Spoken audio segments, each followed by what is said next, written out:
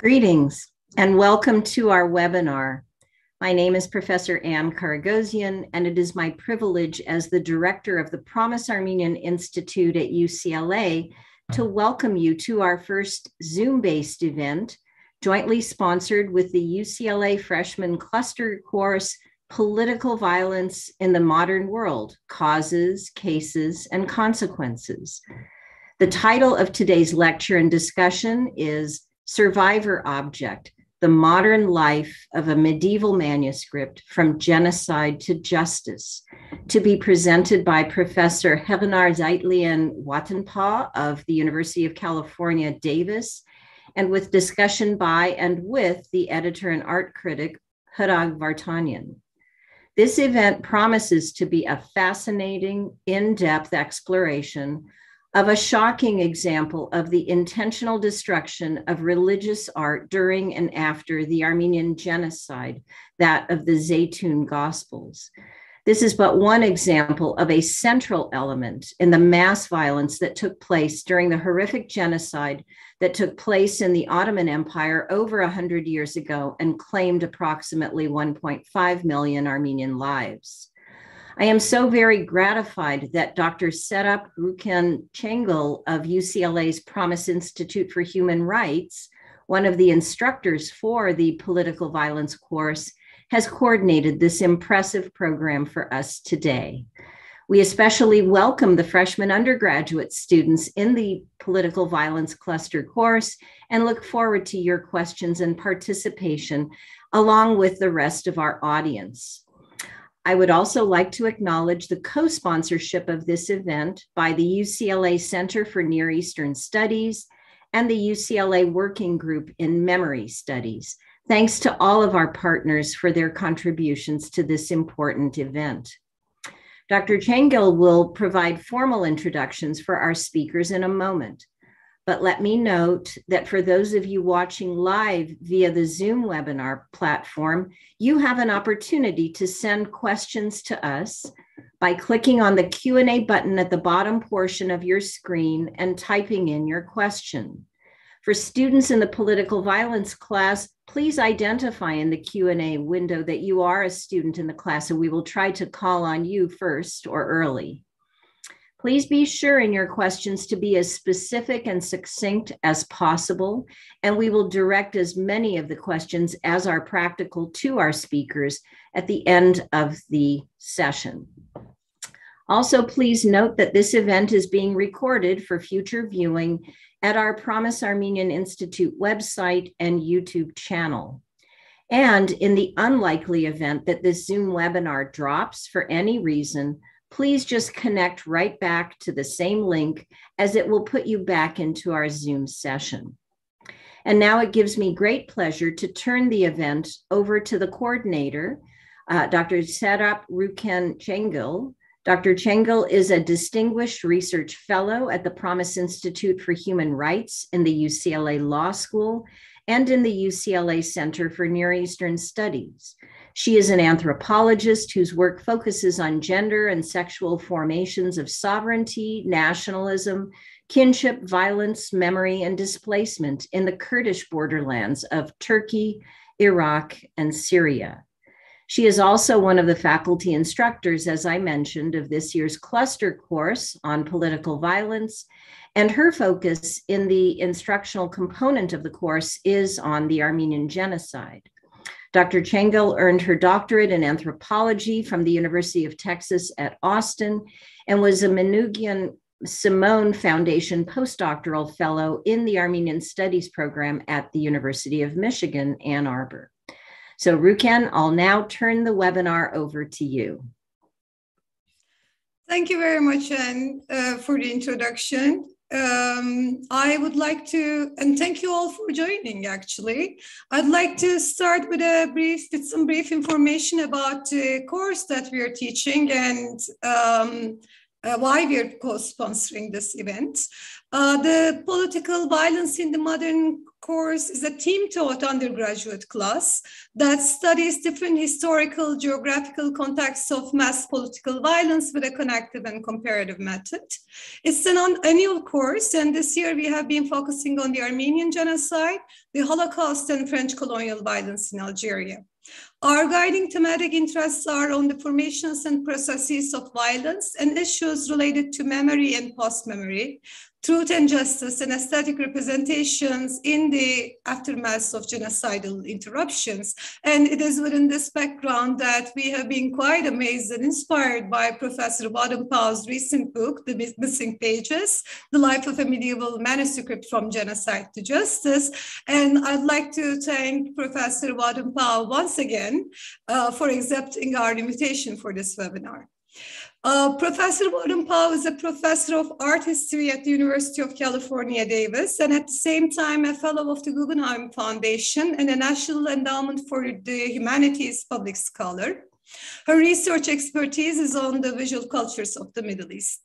She is the author of the book titled The Image of an Ottoman City, Imperial Architecture and Urban Experience in Aleppo in the 16th and 17th centuries, which received a book award for urban history from the Society of Architectural Historians. Her second book, The Missing Pages, has also been multiply awarded. It is the only book to win awards from both the Society for Armenian Studies and the Ottoman Turkish Studies Association. The book also won the gold medal in history from the Independent Publisher Book Awards and was shortlisted for the William Sarayan International Prize for Writing. Professor Watenpaugh's impressive scholarship truly has been recognized also by numerous research grants and fellowships awarded by institutions such as the National Endowment for the Humanities, Fulbright Hays, Social Science Research Council, and the John Paul Getty Trust. We are also thoroughly excited that Hrag Vartanian, the much famed editor-in-chief and co-founder of the Hyperallergic podcast, is also joining us today for a discussion with Professor Watenpaugh. Besides his connection to the hyperallergic, Vartanian is an editor, art critic, curator, and lecturer on contemporary art with expertise in the intersection of art and politics. His curatorial interests are focused on theories and practices of decolonization, which he states has been informed by his own experience of being a part of the post-genocide Armenian diaspora.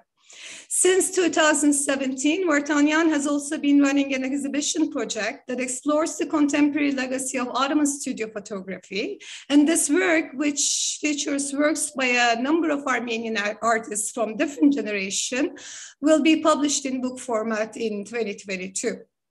Our webinar flow will be as follows. First, we'll hear Professor Watenpaugh presenting her talk, The Survivor Object, for about 25 minutes.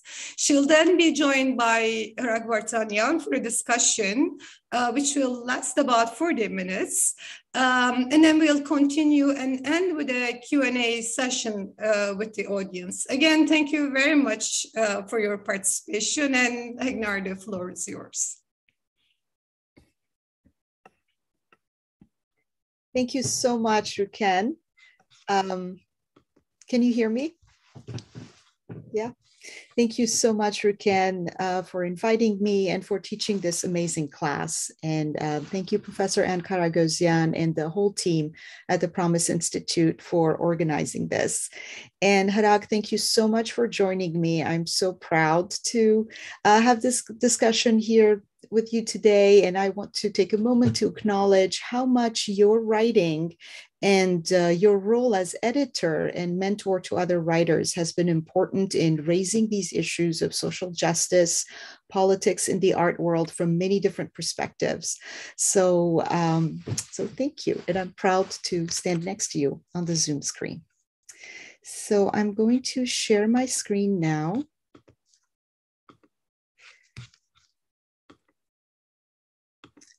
Okay. So, how did I get the idea of working on this book, I read a news item that in 2010, on June 1st, that the Armenian Church in Los Angeles had sued the world's wealthiest art institution, the Getty Museum, the Getty Foundation, the Getty Trust. The lawsuit alleged that the 8 pages that Getty had in its possession that were taken from the Zeytun Gospels had been stolen during the Armenian Genocide. And so this lawsuit, and beginning to read the documents associated with it, it took me down this rabbit hole of trying to understand what had happened to these pages and how that story intersected with other issues, including the history of the Armenian people, the history of the genocide, and the politics of the art world today, and especially museum politics today. I was very taken and intrigued by the story of the Zeytun Gospels, in part because the Zeytun Gospels is one of those rare survivors of the large-scale destruction of Armenian cultural heritage that took place during the Armenian Genocide. And this is something that as Armenians, we know very well. And so I sort of summarized this idea by showing you these before and after photos. And this is the monastery of St. John the Precursor, or Surkarabet in Mush, which was the most important Armenian shrine in the Ottoman Empire. So second only to Echmiadzin, which was, of course, not in the Ottoman Empire. And so here's a photograph of it at the Library of Congress on the eve of World War I. And this is how it stood in 2016. And so this is a snapshot, a summary of the fate of most of Armenian cultural heritage during the years of the genocide. And this photograph, which is kept at the Nubarian Library in Paris, also summarizes another difficult moment of this process when survivors of the genocide returned to their hometowns from which they had been exiled and found their holy places looted, destroyed, in disarray.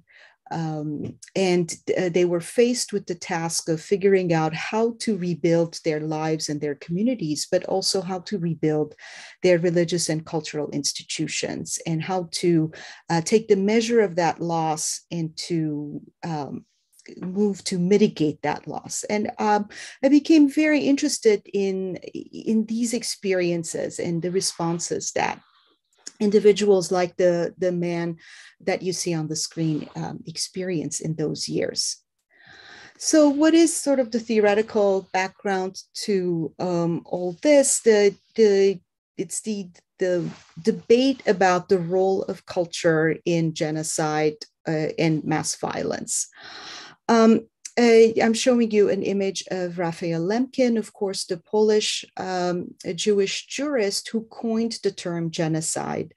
And I probably don't have to tell this audience of students about the importance of his thinking in shaping our understanding of mass violence and genocide. I just want to note that from the beginning of his thinking about what he this new crime that he wanted to describe with the term genocide, he was very preoccupied with what he called vandalism, that is the destruction of cultural heritage of the targeted group. And he saw it as something that is front and center to the destruction of cultural heritage. As it turned out, however, when the Genocide Convention was accepted by the UN in 1948, for a variety of reasons that I'm happy to discuss later, very deliberately, cultural destruction was taken out of the definition of genocide. So since then, the writers and activists use the term cultural genocide, but it is more of a theoretical term and not a legal term. But that doesn't mean that the destruction of cultural heritage has not been the subject of international legal instruments or other legal concerns. It has come in through other ways. And so that is also the legal travels of these concepts and their implementation in the courtroom was another thing that I was really interested in learning more about. And of course, understanding the relationship of those types of realms with art history and the work of the art historian, which is my job. And so as an art historian, I have to start with the object. So what was the object in question here? It was, this is a diagram that shows what we're talking about. We're talking about 8 sheets of parchment, which folded together form 16 pages, of which 8 are beautifully illuminated. And these 8 illuminated pages were meant to be seen together in pairs, in matching sets. So this is the first matching set, the second, the third, and the fourth. This is the last one. Okay, we'll stay here for now. What do these images represent? They are canon tables. And canon tables are a standard item, a standard feature of Gospels manuscripts. They are an index, they are concordance tables that show where in 2 or more of the 4 Gospels, which make up the New Testament, the same event in the life of Christ is recorded.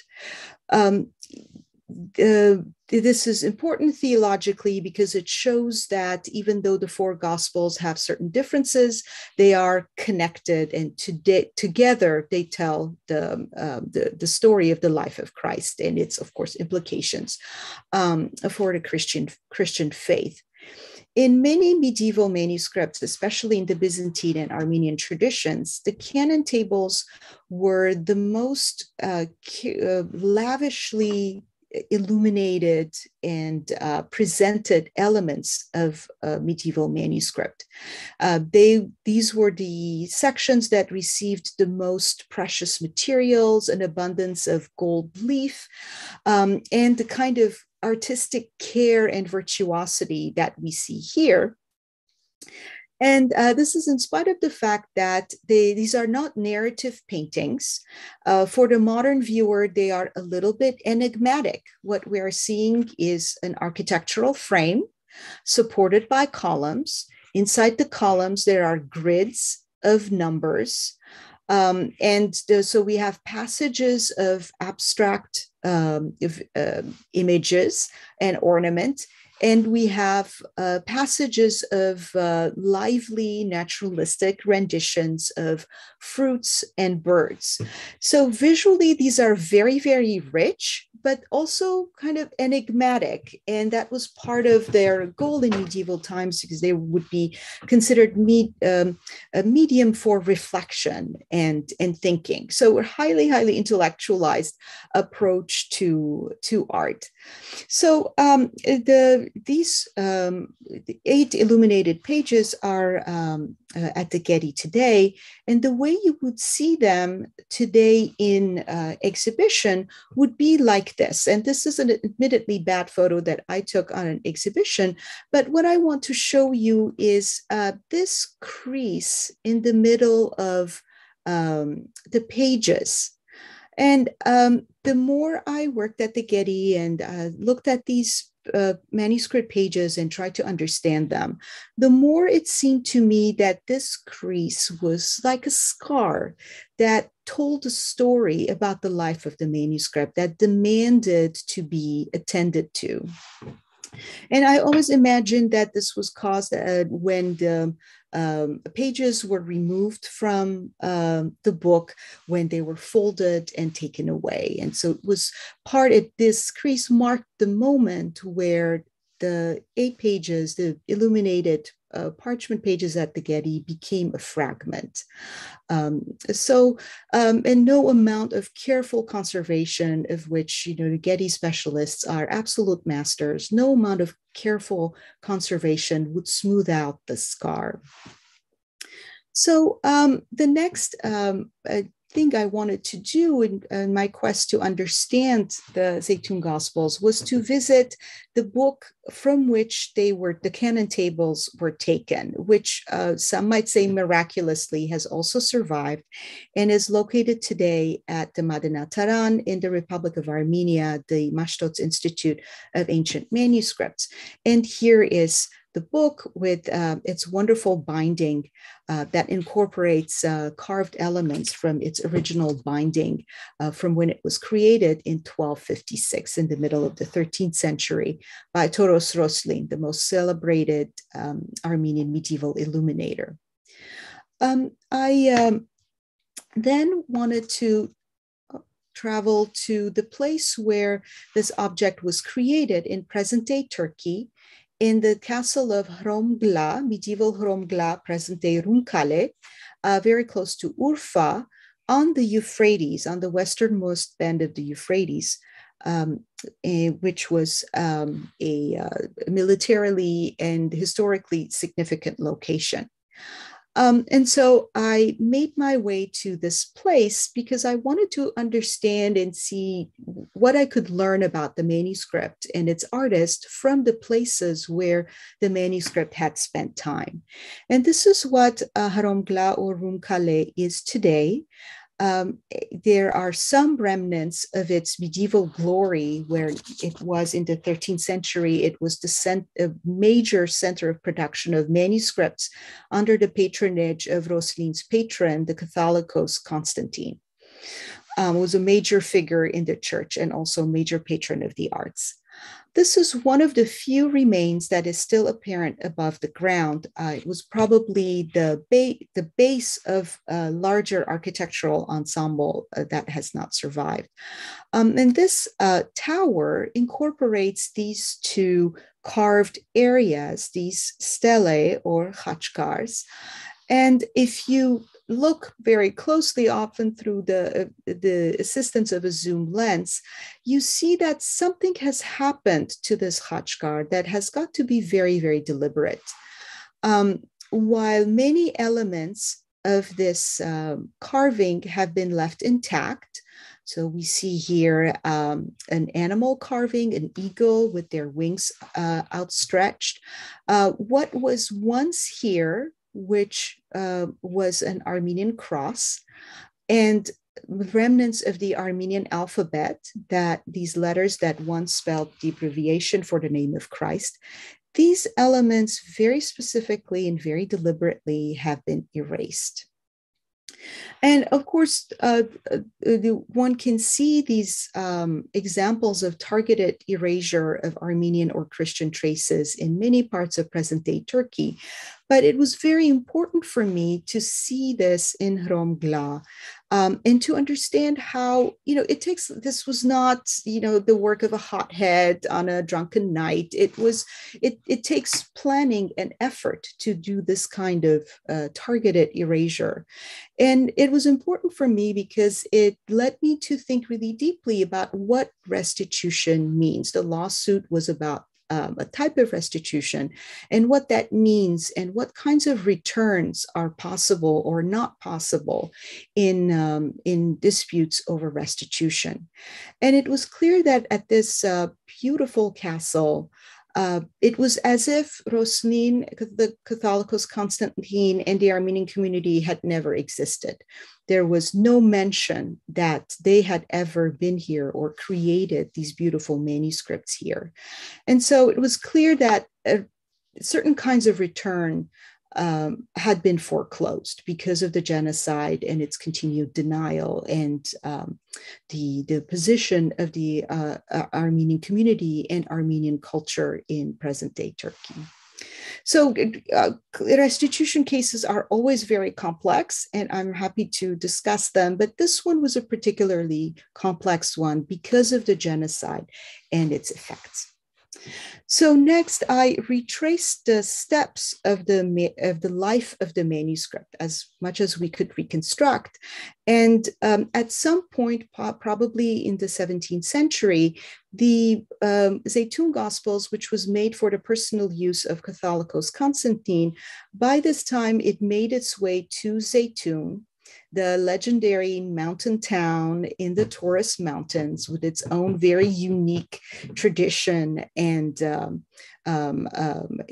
culture. And of course, Hrag's family is from Zeytun. So I'm very happy to acknowledge that. And it is a legendary place in the Armenian imagination, and it is an incredibly beautiful place in the landscape as well.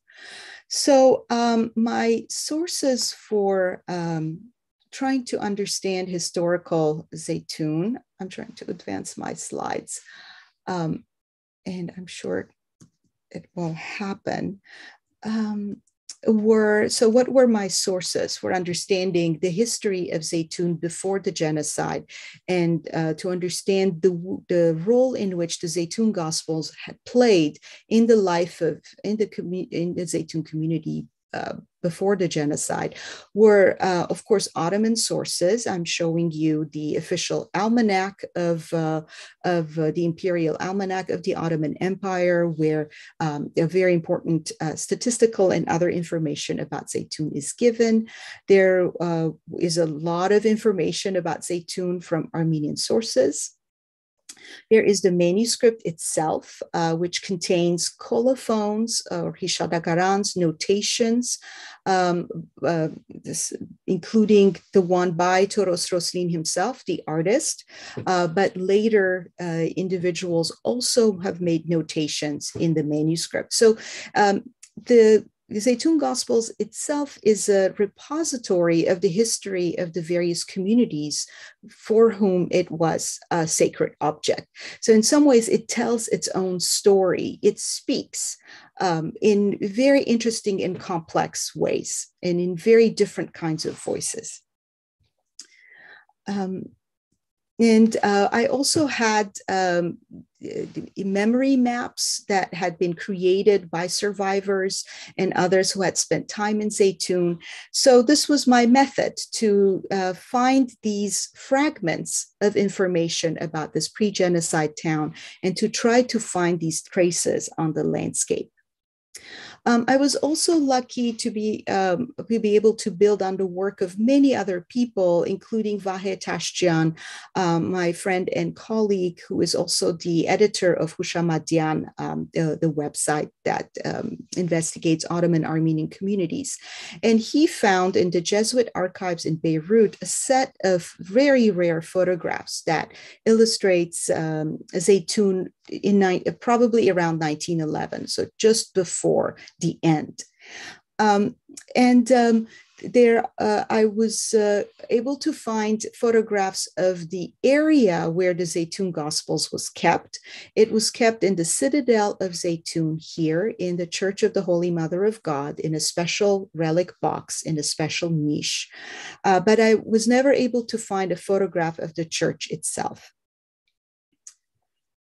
Here are some street scenes. And so here is what the location of the citadel looks like today. So you recognize that the landscape is the same with these very dramatic mountain formations, but of course no trace remains of old Zeytun, or very few traces remain. And when I was there, I mean, this is why I think field work is so important and can be so transformative, is that when I was there, it dawned on me that of all the very rich religious and cultural life of Zeytun and of the monasteries in these mountains that were believed to have been created by apostles. They were ancient monasteries that were centers of learning, but also of the creation of manuscripts. And there were legendary manuscripts and relics with great power in these mountains. Of all of those treasures, the only one that had survived to our day, even in if in two parts, was the Zeytun Gospels. And that's when I started to think about the concept of a survivor object. What does it mean to have this kind of object that has come down to our day after going through so many traumatic experiences, the miraculous or unexpected survival of an object, what that means, what that portends, and what are the kinds of demands that objects such as this ask of us. These are not simply beautiful works of art, though they are that most certainly, but they are also something else. And this was my attempt to digitally reconstruct or bring back the Zeytun Gospels to Zeytun, to present-day Süleymanlı. And maybe with Hrag, we can maybe explore ideas about digital technology and what role it can play in restitution projects, which is, of course, very, very fraught. I'm going to skip ahead to the April 1915, April 8, 1915 was when the deportations began in Zeytun. Zeytun was one of the first localities targeted for the internal exile of its people by the Ottoman government. At this time, a descendant of this man, a man from the Surenian family. I don't have a photograph of him, but I'm showing you the only photograph I could find of a member of this family. The descendant of this man, who was a local notable of the House of Surenians in Zeytun, they were known as the Lords of the Citadel. They were the notable leaders of the Citadel neighborhood of Zeytun. When they were forced to leave Zeytun, the Surenian prince of the day, Asadur Surenians, took the Zeytun Gospels from the church with him, and that's how the Zeytun Gospels left Zeytun. And we can only speculate as to why he did that. But they were being forced to leave everything behind. They were facing an unknown journey that was clearly going to be dangerous, even if they didn't know at the time how dangerous and fatal it would be. So he takes this object with him, in part because it is not just a holy book, but it is a holy book with power. It does things in the world. It has the power to protect and to punish enemies. And so to have such a book in your possession was a form of protection, much needed at a dangerous time. And so in the possession of the Surenian prince, the Gospels arrived in their next stop during the genocide, which was the city of Maraş, where the Surenian family and their retainers were allowed to spend a year before they were deported again to Deir Zor. But between the time when they were in Maraş and when they had to leave, they made the acquaintance of this man, Dr. Harutun Derghazarian, known as Dr. Artin. He was an officer in the Ottoman military. He was a surgeon. And because he was a military surgeon, he was exempted from deportation because his talents were important to the war effort. He worked at this hospital, the hospital of Maraş, which was very close to the area where the Surenians were spending 1915, 1916. And so he became acquainted with them. Dr. Artin was not only a surgeon, he was also a historian and a collector of art, and he had a fabulous art collection in his own home in Maraş. So when he became aware that the Zeytun Gospels was with the Zeytun Siyir Khan, he immediately understood that this was, to him, a modern, educated man, this was a great work of art and a historical monument, a historical object. Askain Kansma are his words.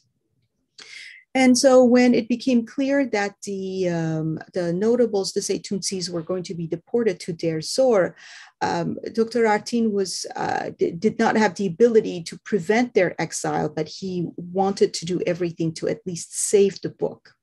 And he was able to persuade the Ishkhan, who was very unwilling, to leave the book with him. And that is how the book survived.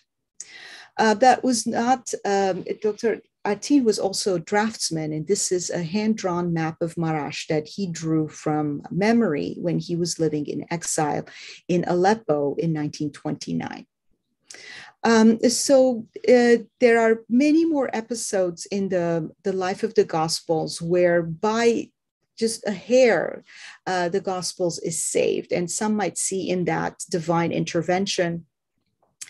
The last episode I want to mention is that the Zeytun Gospels survived the genocide through Dr. Artin and stayed in his possession throughout the war years.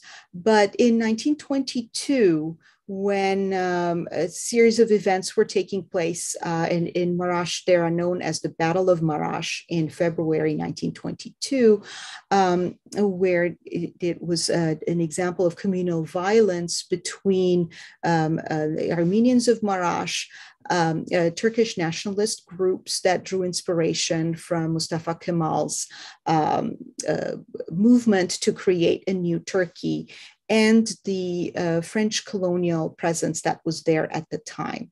So during these very destructive events where thousands of Armenians were massacred and almost half of Zeytun was destroyed by fire, the Zeytun Gospels was lost by Dr. Artin.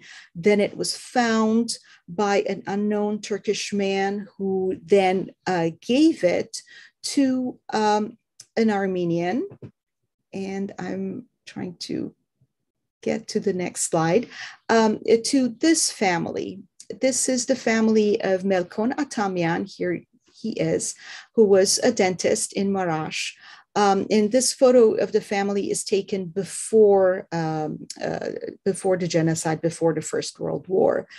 So when Mr. Atamian received this, got this Gospels from this unnamed Turkish man, the family was in the middle of preparing to emigrate to the United States. The Battle of Marash had taken place. They had survived that violence, and they knew, like many of the Armenians of Marash, that the new Turkish Republic did not really have a place for them, and that they would be persecuted or worse. So they were making preparations to immigrate to the United States, where they had family in Massachusetts. So Melkon Atamian, having received this book, he was not a historian like Dr. Artin, but he could see that this was very, very precious. And he was hesitant to take it with him because it was very dangerous to travel. So in consulting with the elders of the remaining Armenian community in Marash, the elders decided to entrust the manuscript to an American missionary, the Reverend James K. Lyman, who was a longtime resident of Marash and trusted by the Armenian community. And that's what they did. But while they were making these plans, this young man, Hagop, who was in 1922 around 13 or 14, a teenager, he had leafed through the book with his father and had become enthralled with it. And we know this through his own testimony, his own statement of these events that he made around 1983. And he says that he knew that the elders were going to leave the book behind, and that was something that was very difficult for him to understand. So at a moment when he was alone, when no one was looking, he made an impulsive, momentous decision. He removed some of the pages from the beginning and kept them with him. He says in his words, to prove that we had existed, to prove that we had lived in Marash. And so that is how the pages were separated and came to the United States with the Atamian family. This is their Ellis Island entrance records. And this is the family a few years later. I was able to get this photograph from Hagop's daughter, Sonia Atamian Reeves. And I thank Roger Hagopian, the historian of the Marashti Armenians of Massachusetts, for helping me with this. Hagop, if you're there. Hi, so here we see the family again. They are now Americans, and Hagop is here. And the pages remained with the family for decades, and they sometimes shared them with their priest or other trusted individuals, but they kept it as an heirloom, as a memory of their days in Marash.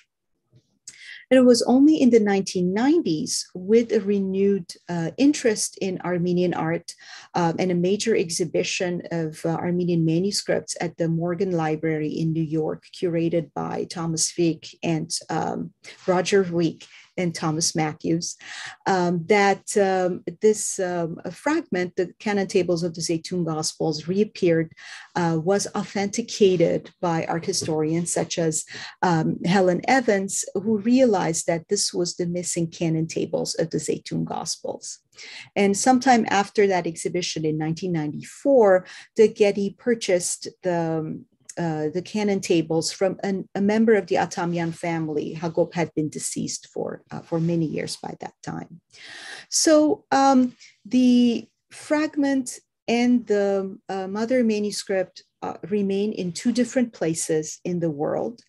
In 2015, the centennial year of the Armenian Genocide, after many years of negotiation and discussion, a few weeks before they were set to go on trial, the Armenian Church and the Getty settled. They reached an agreement where the Getty acknowledged the connection, the historical connection of the church to these pages.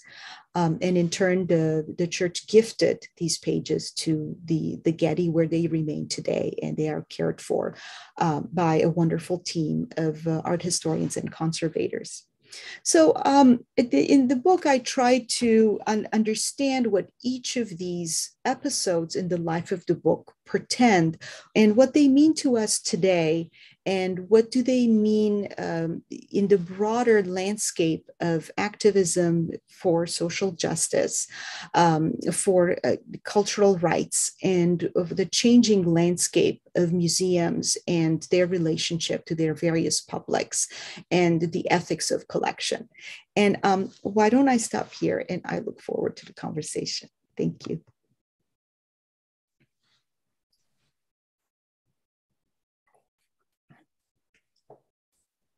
Great. Hi, everyone. Thank you, Heghnar, as always, for that generous introduction, as well as, I feel very honored to be here to talk about this topic and the subject. My specialty, as was mentioned, is the intersection of art and politics. So as you can imagine, the Zeytun Gospel is certainly within that purview. But I particularly wanted to join you also because I think the Zeytun Gospel in general and topics around the political lives of objects, let's call it, are very important and are actually becoming increasingly important as our lens and frame have expanded beyond the walls of museums to include society and the bigger cultural context. So I wanted to show a few slides to kind of give you a sense, for some of you who may not know the work I've done, but also just some of the topics. Obviously, being an Armenian genocide, the descendant of Armenian genocide survivors, as well as Heghnar mentioned, a Zeytun C, or his family is originally from Zeytun. This topic has been something that we've been thinking a lot about in different ways. But I just want to sort of situate that my thinking around this is also making connections to other communities. It's not just about Armenians. It's about using this as sometimes a case study and as a way to connect to larger issues.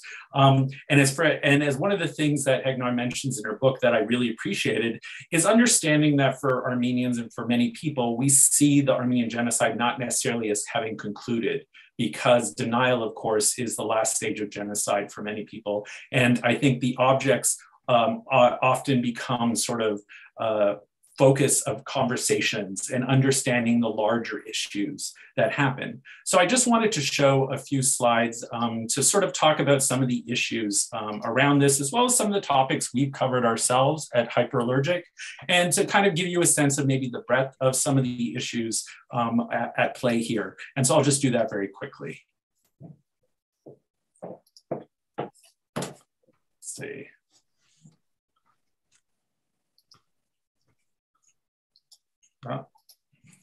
Trying to share this, but it doesn't seem to be cooperating.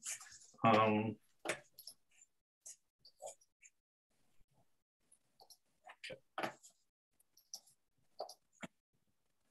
I apologize. Okay, since this isn't cooperating, I'm going to, technology. There we are. Here we are.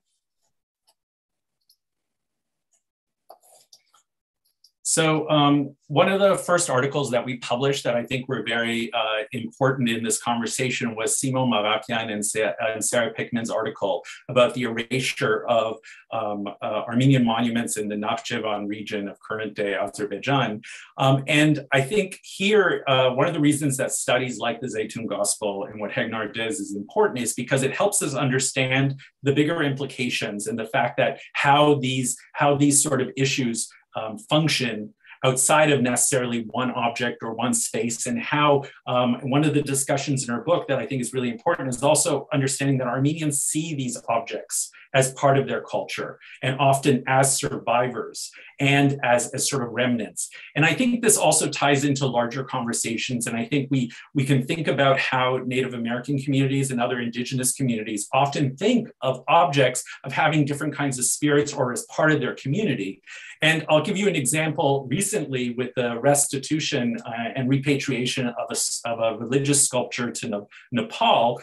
One of the reasons that the community there brought the object back is they felt because even though it had been elsewhere, it hadn't been naturalized in the United States where it had lived for a couple of decades. So it felt like it was able to come back and be part of their community. So Armenians aren't the only ones who think of objects in this way, in the way that they have lives and different things. So in this important study that Simon and Sarah had done, they actually analyzed and looked at these different medieval churches and crossstones and tombstones, and actually documented and researched how they were actually destroyed systematically by a regime that wanted to erase the Armenian presence.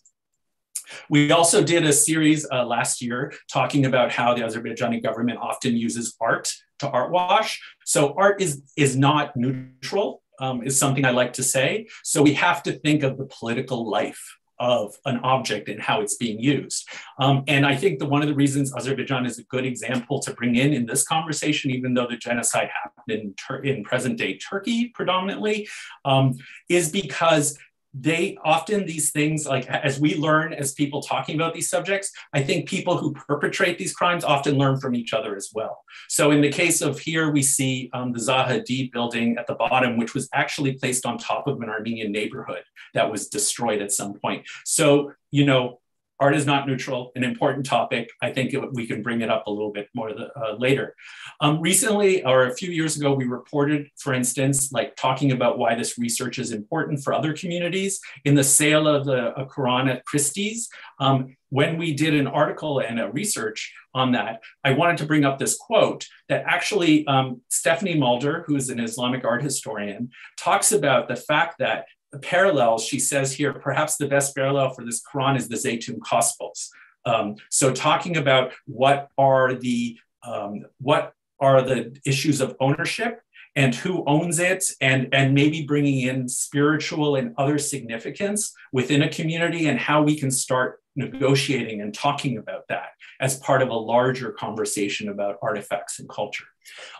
Also, another example of how which I think is absolute innovation and creativity of Armenians to be really understanding how to deal with these topics. Recently, there was a court case at the International Court of Justice around Armenian cultural heritage in Artsakh and in Azerbaijan. And in this, at the bottom here, wonderful article written by Yelena Partsumyan, she talks about the fact that the true implications of this provisional measure by the International Court of Justice depend on how Armenia will use the order as a tool in its offensive legal diplomacy.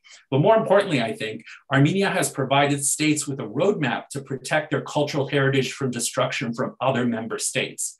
So I think this work, even though it sometimes feels like it's concentrated on an object, it's really a much larger conversation. And I think people learn from Armenians work doing this, just like Armenians learn from other communities. So to understand that this is not a one-way conversation, this is a diverse and multifaceted conversation. I also want to bring up the fact that this issue of religious, of spirituality and different kinds of issues around this is also not unique to certain communities. And recently, the director of the Uffizi Gallery, the famous gallery in Florence, actually talked about returning religious art back to churches, for instance. So this is a global conversation.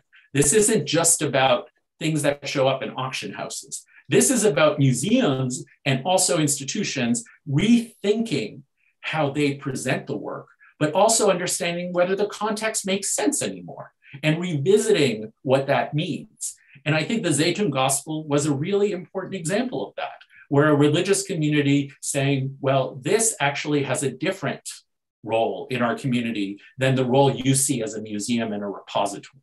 So what could that mean? And then I wanted to bring up this example, which I think is sort of, some may consider out of left field. I think is actually really relevant, which is the fact that why this work is important is because it creates a vacuum that other narratives can actually sort of colonize, for lack of a better word. And recently, last year, actually, there was this sort of publicity stunt by the Turkish Space Agency. I don't know how many of you saw this one about the mysterious monolith, but they actually erected this monolith. It became a viral news story.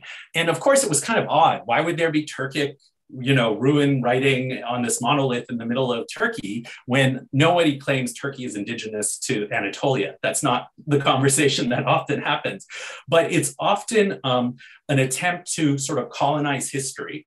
And I think we can see that even in the United States, attempts to sort of erase indigenous presence and supplant them with something else. A famous example, of course, is Mount Rushmore, the sacred mountain of the Sioux.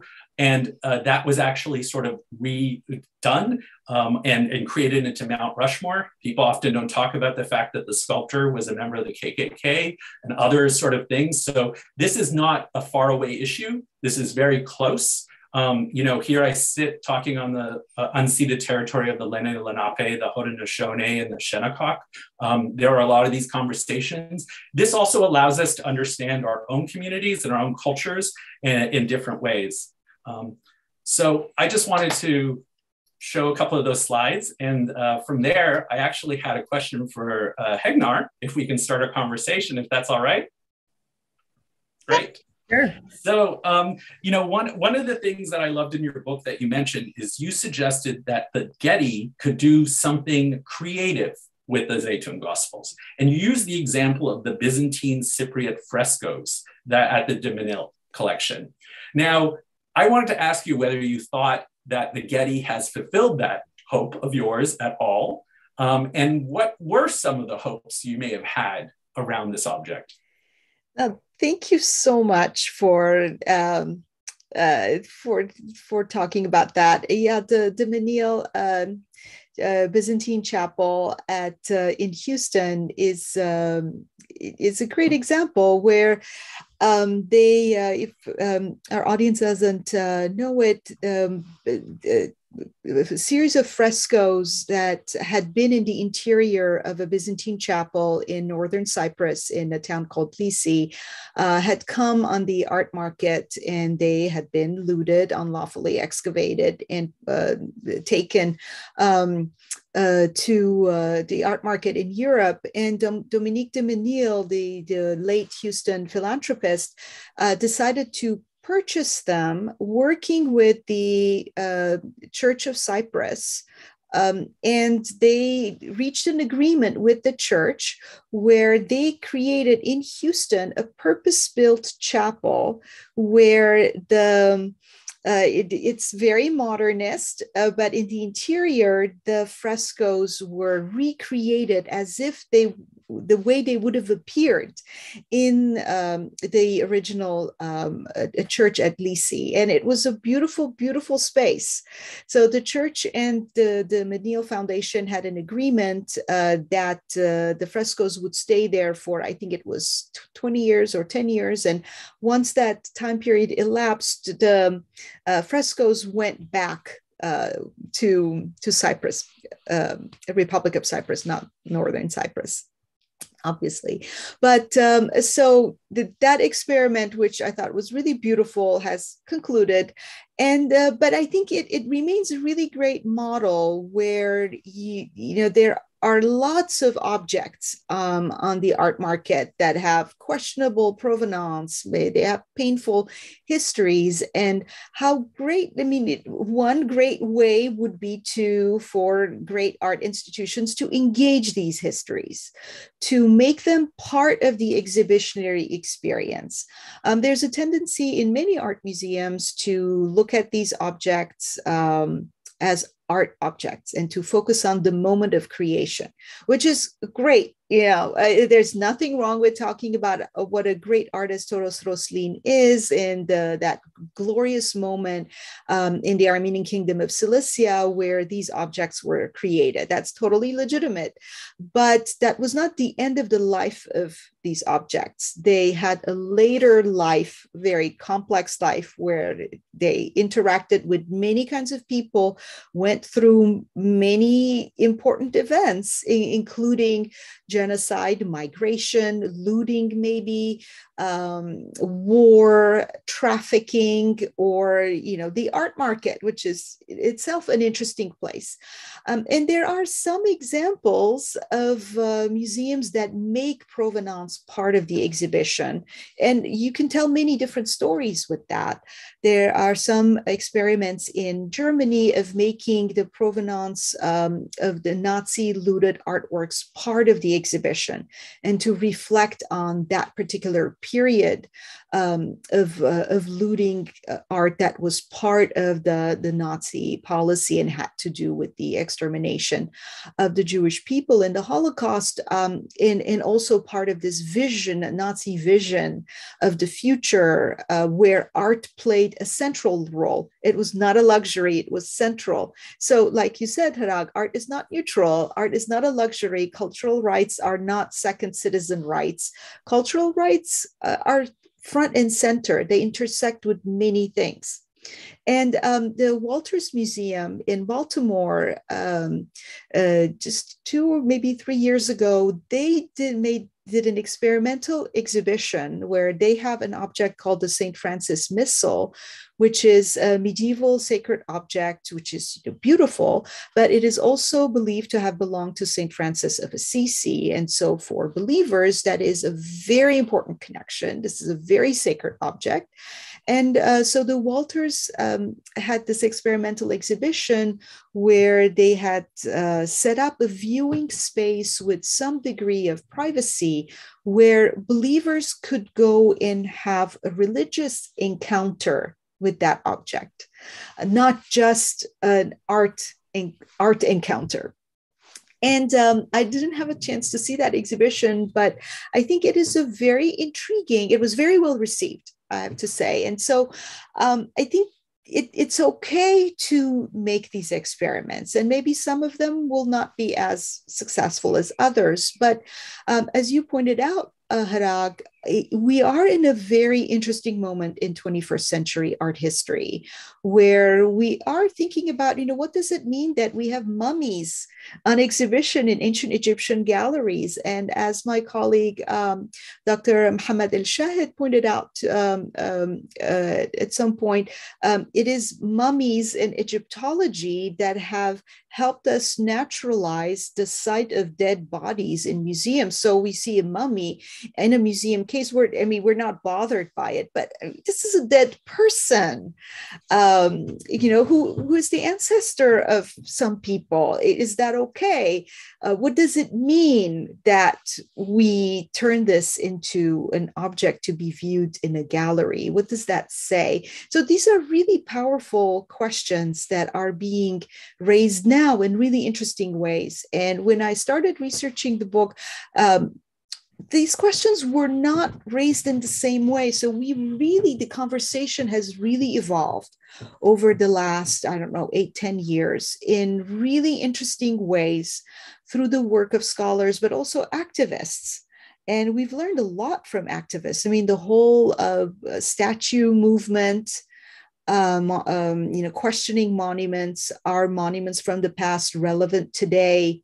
Is it okay for certain kinds of monuments to be in the public space of our cities? Do they represent who we are now? I think these are really critical and very complex questions, contentious questions, but they're being raised now. And I think it's a very exciting time to really be listening to these debates.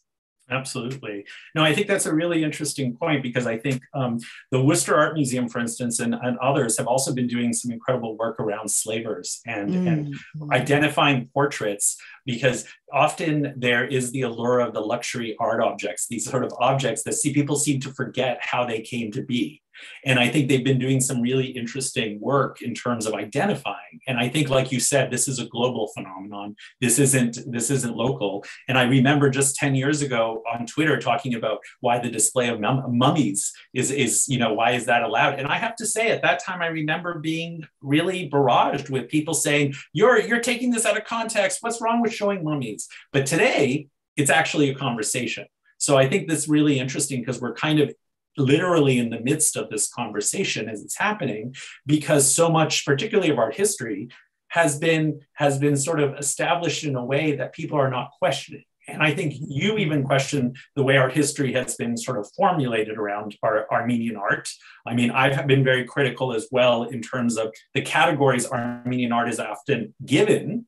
And I think when it comes to survivor objects, they often fall in the cracks of those, because, they're done in a quote unquote Islamic context sometimes, or, and the idea of geography determining nationality is sometimes a very foreign idea in history.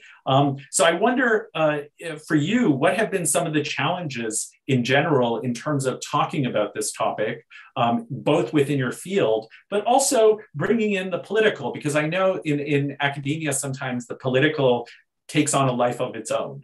Particularly in art history and in art, because politics are not often front and center in this conversation, or at least people like to think they aren't. Should we say that? Yeah, yes. Well, I mean, let me acknowledge as an art historian that art history has, many skeletons in our closet as a discipline. I'll mention the work of Jonathan Petropoulos on the complicity of art history and art historians during the Nazi period. He has a new book called Göring's Man in Paris. It's unputdownable book about a Nazi art historian who spent the war years in Paris under Nazi occupation and played a very important role in abetting the looting of art from Jewish collections and from French state collections. A very, very bad man who continued after the war to work as an art historian and helped sell works of art to institutions like the Metropolitan Museum of Art. So I think art history has a lot of thinking to do about our own complicity as a profession and our own relationship to powerful institutions, powerful states, our proximity to art washing, like you mentioned. We like to think of ourselves as being, we deal with beautiful things. We celebrate human creativity, and we do, that's good too. But, human creativity and beauty are always embedded in historical contexts, and they are always embedded in relationships of power. And art is also labor. And it's fair to ask, what were the conditions of that labor? What were the broader conditions in which art is produced, art is used, who benefits, who doesn't benefit? There are so many different kinds of questions to be asked.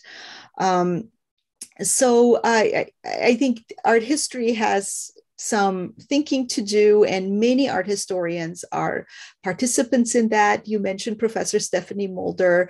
She has called for decolonizing the field of Islamic art, to really think about what this field has been, has done. Previously in Islamic art history, there are many beautiful Islamic manuscripts that have been taken apart. Not in some faraway place, but in New York in the 1980s. So without anybody really saying anything. So I think these are things that we really need to examine and acknowledge. What are the conditions that give rise to certain kinds of practices that today we find unacceptable? And when I started this research, a lot of people told me, don't get involved in a lawsuit. Don't say anything. The Getty is a wonderful museum. It is, I love it. I have a Getty mug. But I mean, there are amazing people who work there. It's a great collection, but that doesn't mean that you can't have thoughts about certain things and certain legal procedures. But another thing I wanted to mention is that art activism, litigation gets a lot of attention. And as a researcher, when there's a court case, you have an archive, you can read about it. There's documents, right? We love documents. But a lot of this kind of activism is, in the kinds of activities that you have covered as a journalist and as an editor, the activists on the streets and the labor movements, that to think about inequities of labor in the art world. And those are, I think, really important movements that happen in less obvious places. So I think as art historians or people interested in the art world, people interested in human rights, we really have to shift our methods. We have to shift our sources, and we have to be willing to entertain new kinds of narratives or new kinds of questions. And it's hard. It took me a long time to write this book. But I think it's really important, and I think art historians as well as reporters have a role to play in researching things, in really thinking things through, and having conversations. Yeah. Well, I mean, I as much as you give a pass to Getty, I just want to mention the institution is political. I mean, Getty, of course, made his money through oil extraction.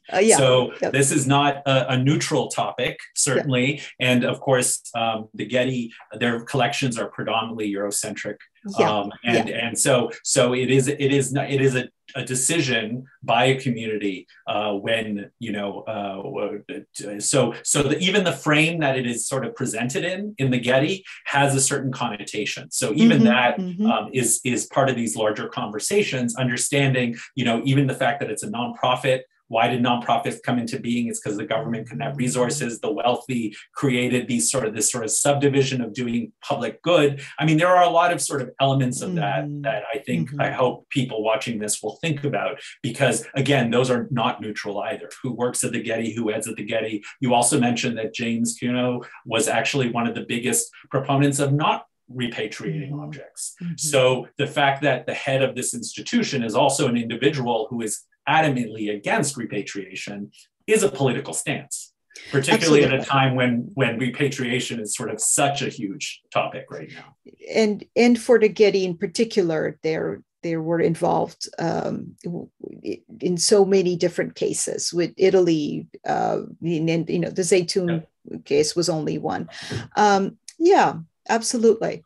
And I just wanted to bring up digital technology, just because that's something you want to talk before we go to some questions, if that's all right, because I would love to understand what you think the role of digital technology in this conversation is. I think that's a very important conversation that we need to have collectively. It's great that digital technology allows us to study artworks better, maybe to help with their preservation, to document them, to understand them. You know, I'm not against technology, but what worries me is the sometimes colonial or imperialist attitude, and the notion that, oh, we don't need Palmyra anymore. Who cares if it was blown up? We have a digital, you know, we can do a 3D reconstruction and it's great. And we can put it in Trafalgar Square and we can take it to New York and it can tour the world, and how wonderful it is. I mean, it is wonderful that we have these technologies, but there are a lot of, I think, very problematic issues that need to be resolved, and how a certain way of implementing digital technology further marginalizes local communities who live with these monuments or with the ruins of monuments that have been intentionally destroyed, again, thinking of Palmyra, and how I'm very troubled by how some of the discussions that one hears about digital heritage completely ignore that dimension of the people who live with these monuments, for whom this is part of their daily lives, and that's the voice that is the most ignored or marginalized, and that's very problematic to me. I agree. I mean, I think in the case of Palmyra, it's very interesting that it's a good example in that we often idealize what Palmyra looks like. So Michael Press, a scholar, has also written that people forget that the houses of Palmyra that were amidst the ruins were actually destroyed in the 20s and 30s by archaeologists trying to restore it to a state that perhaps never existed quite the way. Absolutely. So I think the lived heritage is such an important part, because we can often, especially even in Armenian architecture or Armenian, there's this idea of like, it's sort of, we idealize without knowing that if something's built in the 12th century, there were 800 years where it was used differently, perhaps, and also changed and altered. And these are living objects and not just visions in our imagination, which I think is such an important point. So I agree. So I know there are some questions. So I don't know if Ruken or Anne would like to. Yeah. Sure. Thank you so much. What a fascinating presentation and discussion. This has really opened our eyes to this very fascinating, tragic at times, of course, case. I have a couple of questions to pose, but I would also like to remind our audience that if you have a question to pose, especially the students in the audience, please click on the Q&A at the bottom of your screen and type in your question, and we will pose as many as are practical to our speakers. So I have a question for Heghnar. Perhaps could you comment on other Armenian religious illuminated manuscripts that we know were destroyed around the time of the genocide, or where we know they might have been saved, but they're currently lost? Are there kind of similar examples you could cite? That's a really great question. One of the challenges is that it's we don't really have a central place to go, like a database, to be able to get a sense of what manuscripts existed in the past and what do we have now, and where are the missing ones, or where could they be. Dr. Hrag Vartanian of the Madenataran has done some research in estimating how many manuscripts there must have been in the Ottoman Empire in Armenian communities. And he goes through a very careful thinking process as to why he advances. I think the number is about 30,000, and how many exist now. I think it's if we are serious about Armenian cultural heritage and Armenian art, and if we're serious about restitution projects of any kind, we really need to think about ways to use digital technology in a positive way, maybe to create a major database, kind of like the Lost Art, the Stolen Art Archive, or there are many examples. I mean, this is a whole field. The art history of Holocaust looted art provides many examples of how to do this thoughtfully. So we really need to figure out what is it that we had? And I think there are some sources that we can draw on. For example, the work of the Catholicos of Cilicia, Karekin Hovsepian, who was an art historian. He was from Artsakh, by the way, and he had a chance. He was an early proponent of photography in art history. And before the First World War, he traveled all over the Ottoman Empire, photographing Armenian manuscripts that were then in their liturgical context of church treasuries and church altars. And his collection exists, but it's difficult to access and so on. So I think there's a wonderful work to be done, a huge work that no one person can do, about really, do we really know what Armenian heritage we lost? I mean, one of the things I learned through writing the book is that I had no idea how enormous the loss of Armenian cultural and religious heritage was. I had no idea. And it's staggering.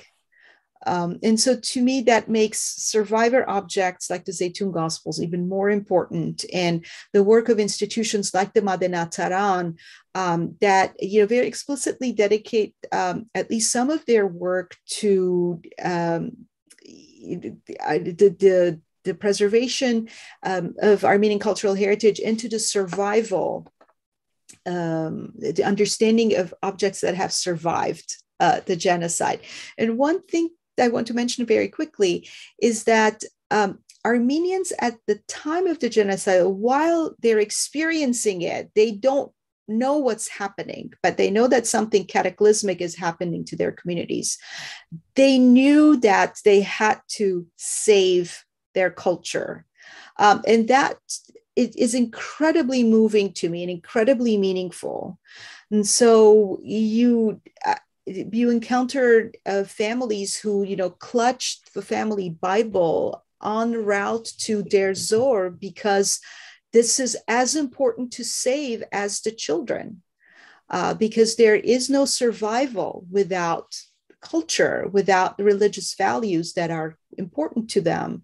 And that also extends to leaders of the community like Catholicos Hovsepian, but also one of my heroes, the Archbishop of Aleppo during the critical years, 1925, 1940, Archbishop Ardavas Surmeyan, who was a survivor of the Armenian Genocide. He was on the April 24 list of intellectuals to be murdered. He managed to escape that. And he writes about this, that he's very aware that these fragments of manuscripts are now spread all over the world. And some people are selling them as if they are private property. And he's trying to catalog them. And he has incredible notations, like this manuscript, which right now is in the possession of, so-and-so who is on his way to immigrating to Argentina.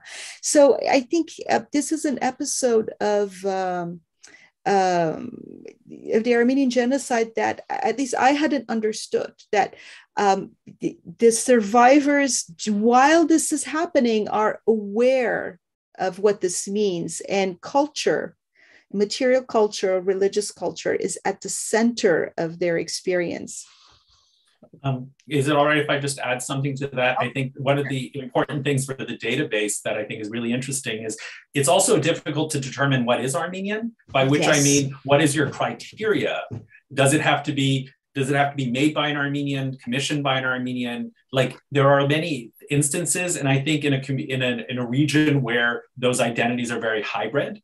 I know Rachel Goshkarian has written about this extensively in different ways in her work on Anatolia and the region. It's the identities are not the way we understand identities perhaps in the 21st century. So it's also very difficult to do this work without falling into nationalist paradigms, without trying to understand how an object can be part of many communities potentially, or how something could be made and isn't just Armenian, but is also maybe a subset of an Armenian sort of craft. And so I think that's also one of the struggles we're having in the 21st century with some of this material, because it feels unfamiliar from a medieval perspective of how they may have viewed these objects too. And then going forward, what can that mean?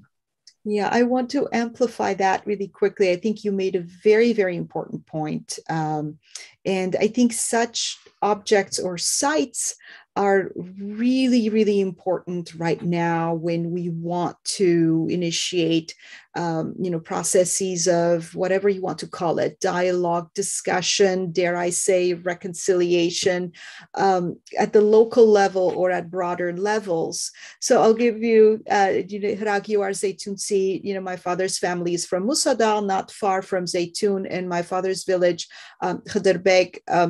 We have a sacred tree, which is sacred to Armenians and to the local Muslims. And if, I've been there, and it is a holy site, and it's next to a beautiful spring. And so these are really important sites that have been the repositories of devotion by many different communities over centuries, but I think have the potential today of initiating different kinds of conversations that different communities can have together about really thinking, acknowledging the pain and the crimes of the past, but also finding places that we can approach together. And it's difficult. It's not easy. But I think there's a great potential there that should not be squandered. Thank you. Ruken, would you like to go next with a question? Yes, I would actually. I'm very much immersed in the discussion that we're having. Thank you so much to both of you. Thank you, Heghnar, for the wonderful presentation and the much stimulating discussion. I need time to process everything, but just to continue from the last point you made, Heghnar. Being an historical anthropologist myself, I read the missing pages also pretty much like an historical ethnographic work. And I know you also talk about this in the book, and you just mentioned it here. You did field work for this research across different sites, including Zeytun. I was wondering if you would like to tell more about it. Not only both the processes of obtaining data and information, but about also your experiences with people across spaces in the contemporary period. So I have a few other questions, but I can just stop here. Thank you, Ruken. So it's interesting because, Nick, as you know, I was trained as an architectural historian, and so I was compelled to work on the Zeytun Gospels, but my training has not been originally in manuscripts. And so many great art historians had already worked on the Zeytun Gospels, Helen Evans, Sirapi Derner-Sessian, and others. So I felt that I really didn't have anything that I could add to their study of the Toros Roslin style and to, the development of Cilician painting. So I thought, okay, what can I, what is my way in? And I thought I have to leverage my training as an architectural historian, where field work is part of our method. So you study buildings through a number of different representations, photographs, plans, etc. But most importantly, you study buildings through visiting them and experiencing them as spatial environments and so on. So I thought, okay, I can do the same thing in Zeytun. I know how to do that. In a way, it was a little bit different, because when you're trying to do to understand the historic Armenian layers of these places in present-day Turkey, you're trying to reconstruct layers that are erased, right? That are not there, but there are traces. And so you can build on things that you see and in historic maps and so on. So it's a process of, triangulation of the landmarks that you have in, say, a hand-drawn map or a verbal description taken from, an oral history interview of a survivor, like the database of oral history interviews preserved at USC at the Shoah Institute that I spent a lot of time listening to, because I wanted to understand what was Zeytun's religious life like? When would they have had the opportunity to see the Zeytun Gospels? And so it was important because, in fact, they would never have seen it. They would never have looked at these incredible images, these paintings by Toros Roslin. They would only have seen the Zeytun Gospels at certain times in the liturgical calendar, held up by the priest during specific occasions. So the power of the object for Zeytunsis came not from its art. They had no idea who Toros Roslin was. It came from the fact that it contains the word of God and that it is a religious object. But to go back to the question of method, when you do field work and the ethnographic type work, you are dealing with the contemporary inhabitants of the places where you are. And you really have to prepare. You have to find local interlocutors. And one of the things, I had a very positive experience in general doing this field work. And one thing I'll highlight is that it's there are in Turkey, as in many places, there are local historians who care deeply about their town and its history, and who are intent on understanding the past of their town.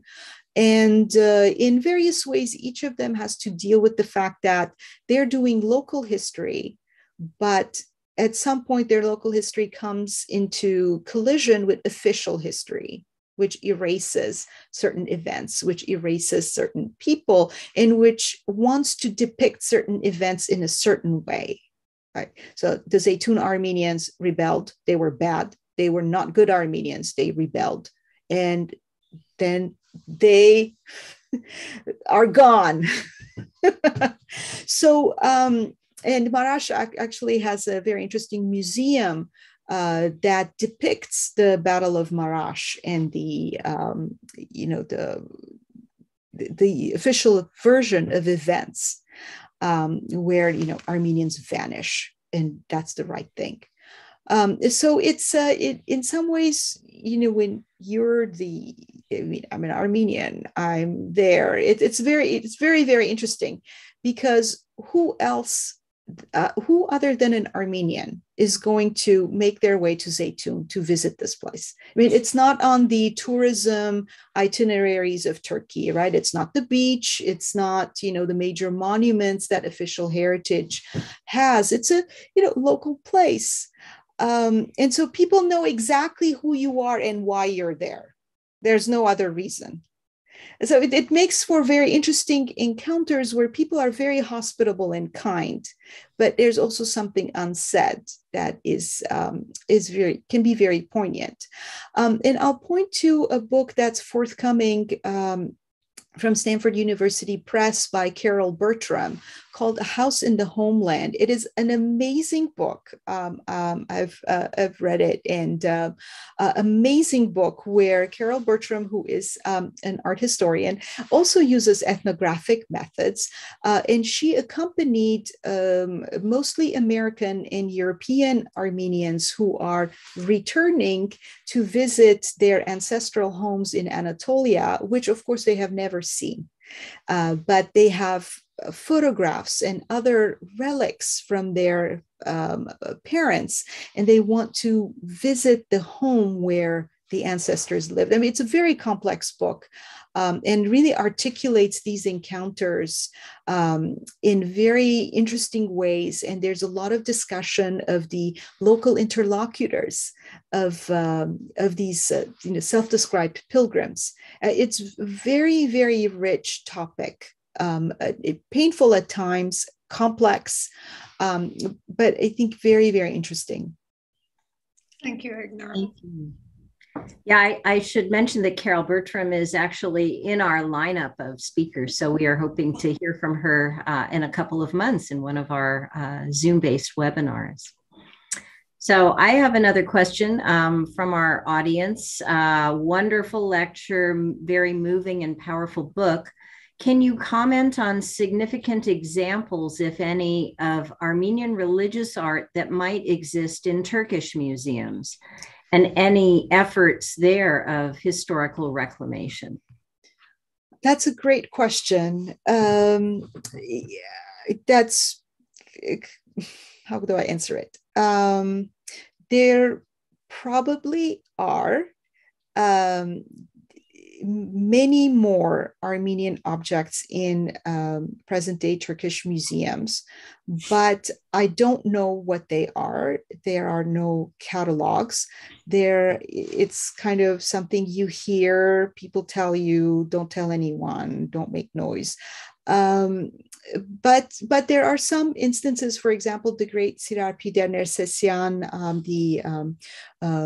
she was a historian of Byzantine and Armenian art at Dumbarton Oaks, really a major figure in art history, who I think deserves to really be reappraised and understood as a major art historian in the United States of the middle of the 20th century.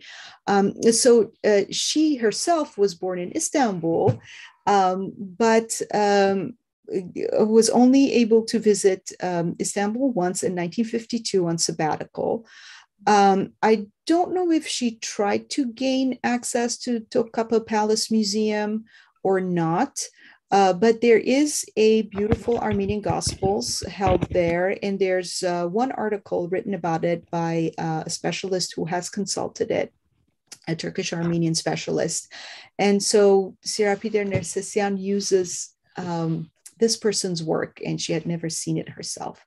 So I was surprised a couple of months ago when I saw an online ad for the Museum of Calligraphy in Istanbul, where it's an ad for the museum inviting people to visit, and they show different kinds of objects that they have, and one of them was Armenian writing, but it wasn't. The word Armenian was not used. So I think that's something to investigate. I think there are things, but how do you approach that with state institutions in Turkey? It's delicate, and because we don't want to endanger these objects, right? So it's very, very difficult. Thank you. If okay, I have a question very much related to this discussion, actually, Heghnar, and Hrag also. We know Turkey and the US recently, in January 2021, signed a cultural property agreement, right? And one that was actually very offensively worded as well. What are the possible implications of the treaty for the possibility of recovering stolen or confiscated or extracted Armenian or Greek art that is now in Turkey in the museums or that's then as built heritage. Hrag, do you want to take that? I'm actually not sure how to answer that, so I was hoping you would. So these MOUs, they're done, between State Department and other states.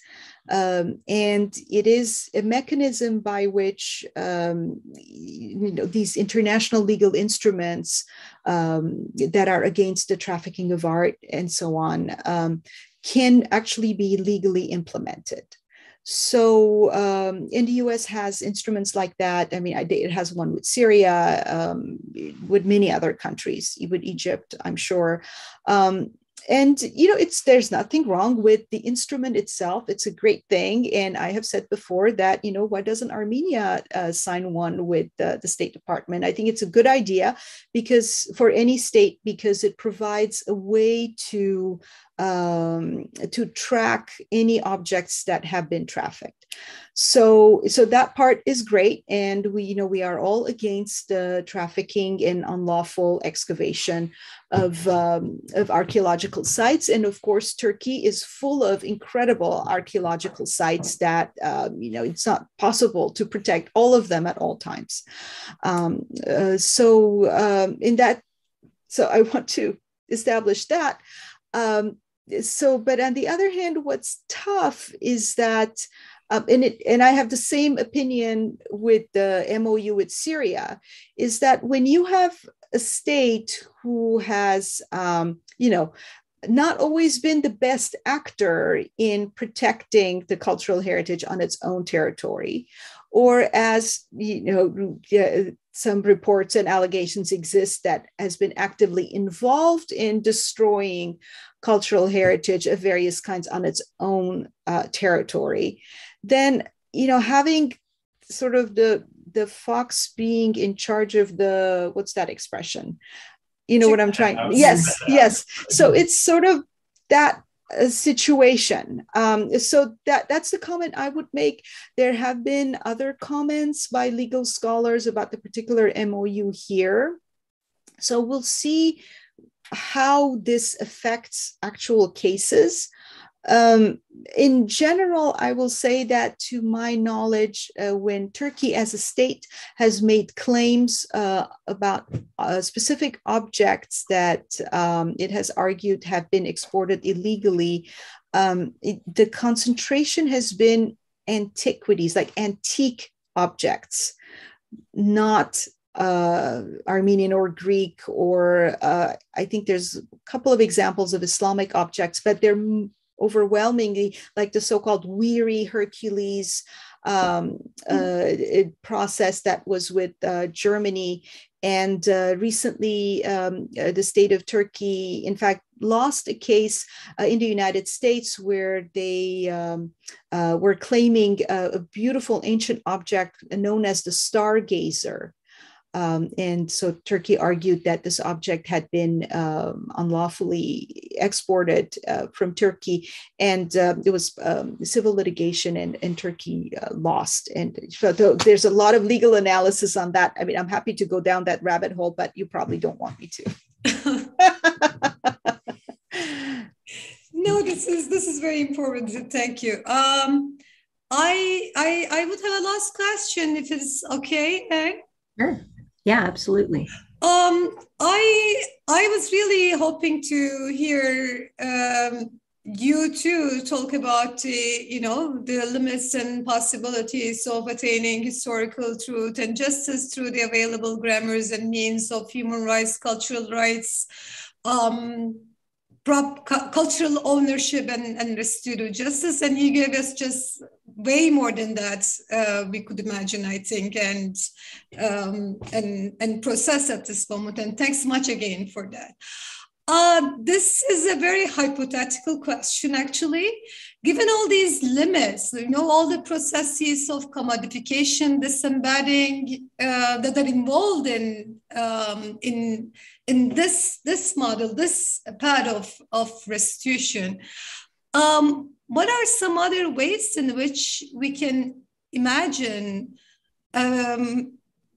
alternative, perhaps more decolonial forms of restitution and justice for stolen art, for cultural property in general. Maybe I'll start this time. I think we're starting to think about the challenging notions of auctions and other ways that these objects often circulate in our culture. And we're starting to sort of think about ways that things can be shared potentially, and also not, fixating on this notion of ownership so much, but thinking of models of shared ownership. And I think we're seeing that increasingly, particularly around communities that may not have the resources, and people are sort of trying to think of ways we can share. And I think that's an example is even something like the Arab Image Foundation in Beirut, where a lot of their collection comes from, let's say, the American University of Cairo or other places, where they are scanning and sort of archiving, but these are different sort of projects that sort of share resources with each other. And I think that is perhaps a model that we should be looking more towards, I should say. So digital resources, as an example, being one of many different ways that we can sort of share and also, frankly, honor the heritage of these objects, because they are multifaceted. It isn't just, the idea that one person owns something. I mean, communities own things. And I think that's one of the things that is sometimes very difficult to understand in 2022 in sort of our system and the way it sort of works, so that we don't also fetishize objects and we understand their sort of social character. So I don't know, Heghnar, if you have something you want to add. Yeah, no, brilliantly put, Hrag. I just want to add a word about sites and architectural buildings, because that don't move, right? So photographs or artworks, move in space, and so can be part of different kinds of trajectories and networks, but sites don't move. And that's what I'm working on now with, I'm working on Ani, which is, of course, one of the central sites of Armenian architectural history, but also a pilgrimage. It's a multi-layered site. It is located in present-day Turkey, right on the Turkish-Armenian border. So that there's an example of something that does not move, is rooted in place. And so to approach that requires us to use different kinds of tools to understand what is possible and what is not. And so I just want to gesture towards the whole field of critical cultural heritage that is engaged in some very interesting discussions now about how best to approach sites like this, how to conserve them and preserve them sort of physically in their materiality. And that poses all kinds of questions, especially for very vulnerable sites that have many kinds of engineering and conservation issues, but also in terms of interpretation. How do you talk about a site like Ani that it has been inhabited since the Bronze Age, has many, many layers, and has this very critical association with Armenians, which makes it extremely sensitive in Turkey today.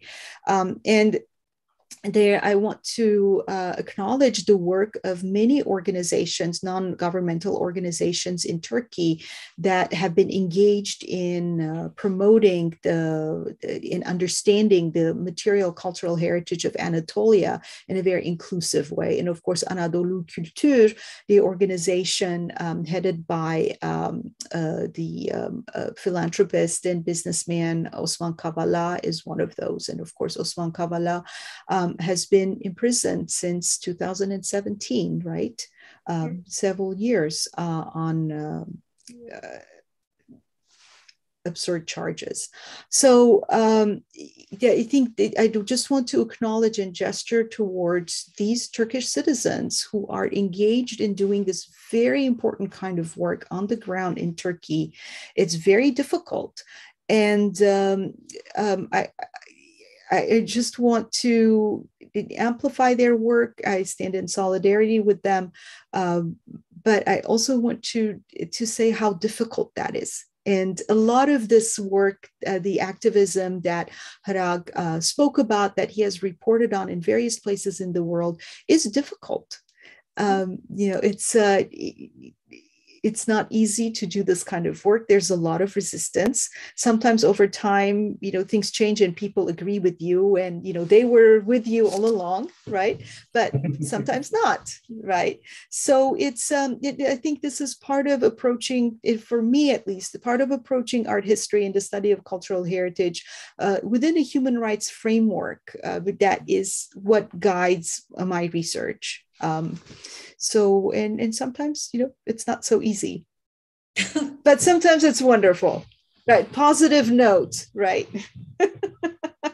Thank you both very much. Thank you. Okay, well, thank you both very much for this very stimulating lecture and discussion, both Heghnar and Hrag. This has been very eye-opening to me as a non-art historian for sure, and we've all learned a lot. And thank you as well to Ruken Cengel for coordinating this fascinating event that we've held jointly with her class. We also would like to thank our very energetic Promise Armenian Institute Deputy Director, Hasmik Baghdasaryan, who has been very active in all aspects of this event and all others for our institute as well. And so now let me bring our webinar to a close. Let me announce, though, that we have a number of upcoming Zoom or YouTube-based events that are hosted or co-sponsored by the UCLA Promise Armenian Institute. In fact, tomorrow, Thursday, February 17 at 11 a.m. Pacific, there will be a presentation and discussion hosted by the UCLA Fowler Museum entitled Vital Matters, Stories of Belief, Traces of Humanity, the Armenian Cultural Legacy in Los Angeles. And this will have presentations by Maggie Baghdasaryan Goshen of the Ararat Eskidjin Museum, Amy Landau of the Fowler Museum, Elizabeth Morrison of the J. Paul Getty Museum, and Heghnar Watenpaugh of UC Davis. So you're doing double duty for UCLA, and we're very grateful, Heghnar. On Friday, February 25 at 10 a.m. Pacific, there will be a presentation sponsored by the UCLA Narakatsi Chair in Armenian Studies entitled Women's History Through the Colophons of Medieval Armenian Manuscripts. This will be presented by David Zakarian, Dr. David Zakarian of Oxford University, and with a discussion by Dr. Rosie Arush. And on Saturday, February 26 and Sunday, February 27, in the afternoon, there will be a hybrid, that is a jointly conducted in-person and Zoom-based conference hosted by the Ararat Eskidjin Museum entitled 1860 Gesaria or Kayseri to Los Angeles 2022, Mapping Culture and Sharing Stories. So for information on these and other upcoming events, please visit our UCLA Promise Armenian Institute website or visit us on social media to see more details on these events and to sign up to join them. So once again, thank you for your attendance at this event. Thank you to our speakers, and we look forward to having you participate in future events for the Promise Armenian Institute at UCLA. Thanks to all, and we'll be ending the webinar.